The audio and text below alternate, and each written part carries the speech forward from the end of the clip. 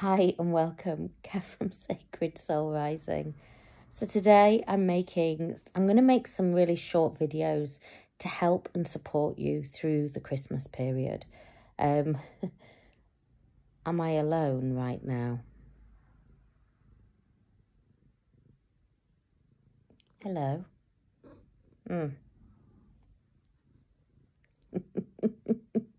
Oh, a headbutting. Okay.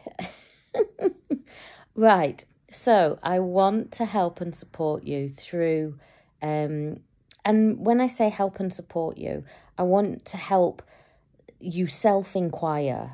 You know, this journey, when you're going through an awakening journey, this isn't just a normal process that you go through.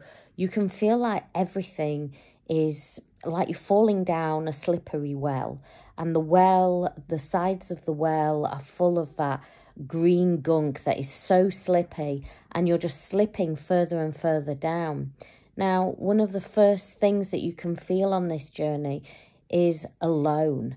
And you could maybe be at a party, or your friends can all come around and say, or family, and say, come on, we're coming to cheer you up. And often those situations, when you're going through a spiritual awakening, can make you feel even more alone.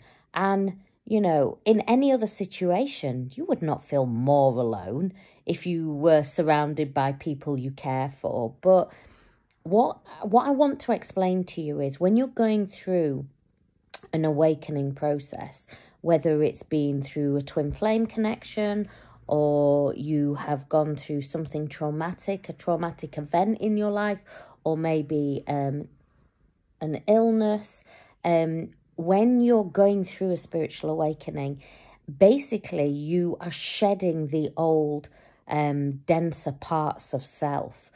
And that can feel very hard on the body. You're basically, parts of self are dying, and that is really hard to comprehend. And whatever you do, whatever you would have done before to cheer yourself up, now no longer works.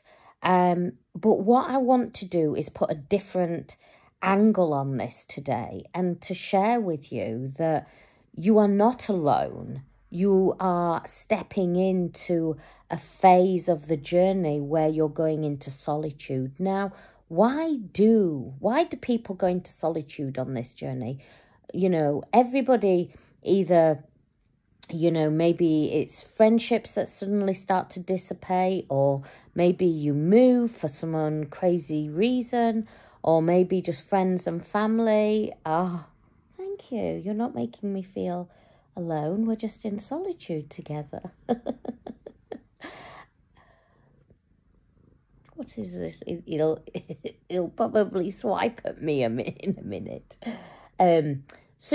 So I want you to look at it from a different perspective. You are not alone. You are going into solitude. Why do you go into solitude on a spiritual awakening? So you can hear the whispers of your soul. So, because the soul does not speak like mind and ego. And remember, when you're going through a spiritual awakening, you're shifting. You're shifting from the old way of operating from mind and ego into a soul-led way of living, a heart chakra way of living. And that is very hard for the mind to comprehend. Well, it can't comprehend it. And soul does not... it doesn't scream and shout at you, doesn't soul. It operates through yearnings. It operates through, you know, just feeling those little niggles.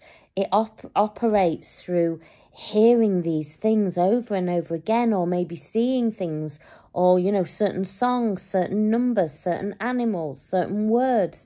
That is how soul works, and being guided through soul. And so it's very different, and you will do things not from a thought perspective. You will just do it because it's a feeling within, or you automatically just do it. And then afterwards you go, why did I do that?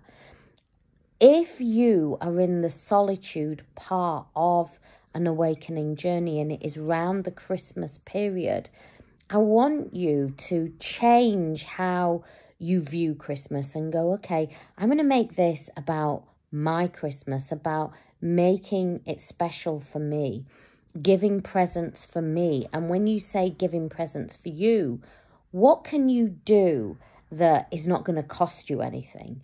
You know, maybe take, you know, days out into places that you've never been before, that is going to expand your chakra system. When you are catapulted onto this journey, how you feed your soul and how you nourish yourself, maybe before you absolutely loved certain television programs, or maybe it was certain sport, or maybe you loved shopping and clothes or going out with your friends, and now none of that makes sense. The reason why is because you are vibrating at a different frequency. You are now transmuting light coding. And so instead of seeing Christmas as feeling alone, feeling by yourself, turn it around and go, no, I've been given a gift of solitude. Solitude is there so I can hear the whispers of my soul. And by the way, solitude does not last long. But solitude will help and guide you so you can hear what your soul and heart is directing you to. You will know when the vibration is changing and you need to go out more. Normally, after the solitude part of the journey, you shift into more of a creative energy. And that creative energy ignites that heart chakra, that throat chakra, that sacral chakra, and you'll want to go out. But at this point, you are changing direction. I often say, I don't know if you've ever watched Harry Potter.